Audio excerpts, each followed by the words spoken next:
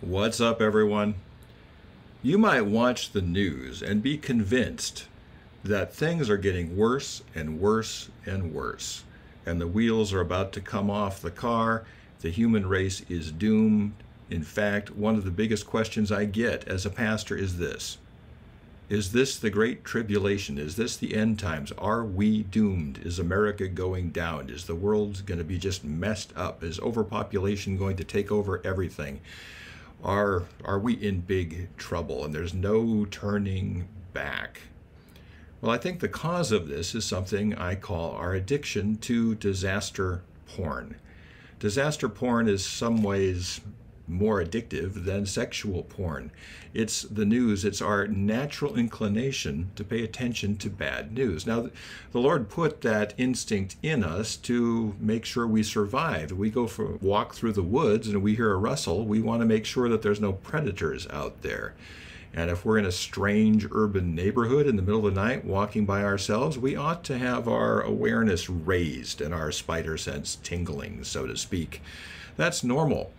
But the media feeds on this natural inclination and instinct and gives us a constant barrage of bad news. And with today's satellite communication, it's possible to find bad news anywhere, stuff that nobody was aware of 15, 20, 30 years ago. And we somehow did just fine. I really don't think we're headed into a massive disaster. Now, I can't predict the future. I don't know exactly what's going to happen, but I do know that some things are getting worse, but most things are getting better. The two people who've done the most actual scientific research on this are very famous public intellectuals. One of them is Hans Rosling. The other one is Steven Pinker. And I really encourage you to look at some of their YouTube videos and some of their writings, their books.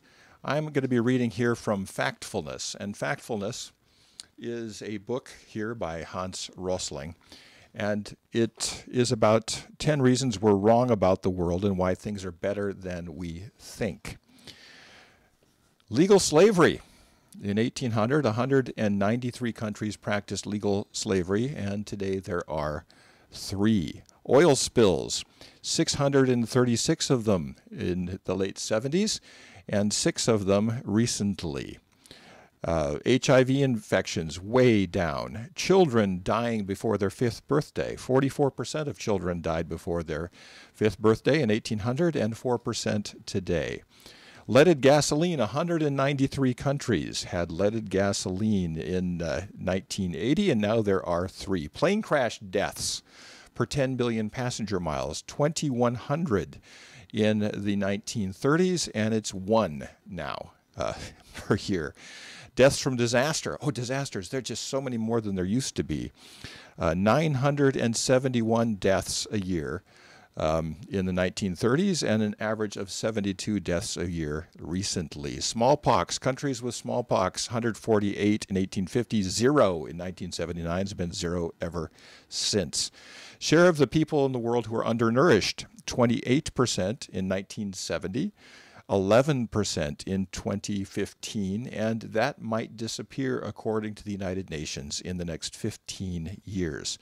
Nuclear arms, 64,000 nuclear weapons in 1986, 15,000 recently, and that is going down quickly. 28% of children in 1950 were involved in child labor, 10% now. Those are things that are getting better. And there's a whole bunch of other things that are getting better also. Protected nature, 1900, 0.03% of the world's surface was protected nature, national parks, national forests, those kinds of places, nature preserves. 14% now. Women's right to vote, 1900, 1 country. 193 now.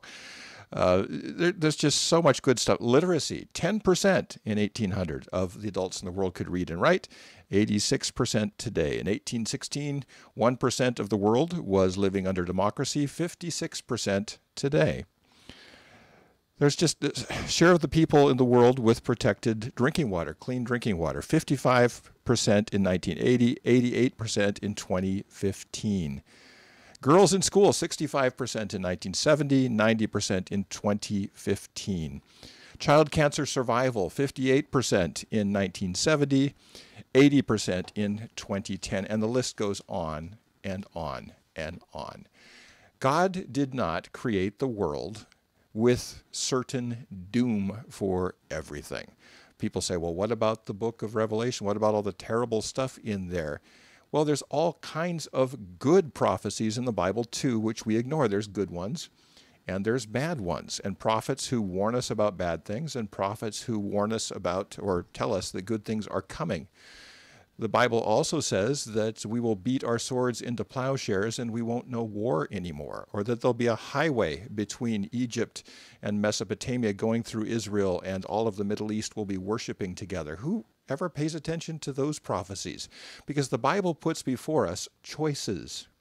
The Bible doesn't just have one script that the human race is going to read and just going to go off to the end, like a play that somebody writes and we just read the lines.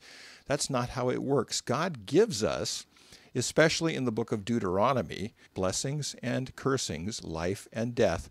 Oh, that you would choose life. And we have choices. The whole Bible is calling us to make good choices for our lives and good choices as a human race. We can make those choices. We can make things better. Better is good. No one person can change the whole world, but most things are getting better. A few things are getting worse.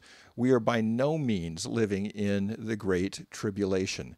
I would invite you to take a potential that you might be addicted to disaster porn seriously, that you're drawn to bad news stories. I found myself drawn to this sort of Gabby Petito story about her disappearing, and just listening to this and watching this and ignoring all the good things that happen with young women just like her all over the world. Start paying attention to the good things. Mr. Rogers, when he was young, was watching something terrible on television, and his mother said something very wise. Watch the helpers in these disasters. Watch the helpers and focus on the good things that are happening. I'm not in denial. I'm not saying that there aren't bad things happening all around us, but I hope that we will wake up to the fact that this is our Father's world, and He will get His way with creation, and He will get His way with people of faith who in their own way, you and me, make the world better one day at a time wherever we have a chance to improve what's going on around us. Improve your life. Improve the lives of others. Show love for other people. Encourage them. And don't discourage them by telling them that everything is falling apart and the wheels are coming off the wagon. All that does is freeze people up, and it makes them unable to do anything. Let's be people of faith. Let's be realistic about things that are challenging, the problems we're facing, but let's also be people who believe that God can have His will with the world if we cooperate with Him to heal creation. That's the good news for today. I hope you will subscribe to this channel, and I hope that you will kind of browse through the 400, 500 teachings we've done during the pandemic. There's a rich treasury here, a library of Bible teaching, which we would invite you to look at, and that will empower and encourage your life. Take care, and I'll talk to you again tomorrow.